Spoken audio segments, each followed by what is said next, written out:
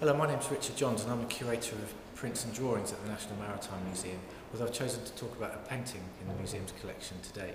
And it's an extraordinary portrait of James, Duke of York, the future James II, painted in the early 1670s by a French artist called Henri Gascar. It's an amazing image of royal power, exuberant and colourful, even in an age when royal portraits were expected to be exuberant and colourful. In some ways, it's designed to impress on a very basic visual level.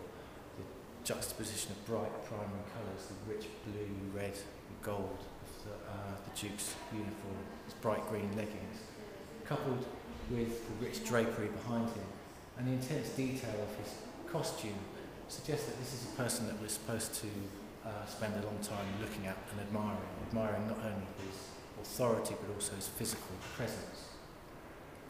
Around that is a great deal of military iconography.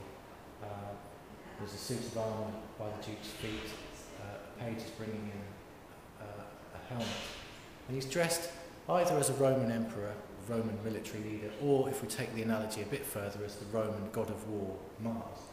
In the background is a naval scene, which combines the contemporary with the classical, as a scene of contemporary ships from the Royal Navy, while the figures on the shore are also dressed in Roman military uniform.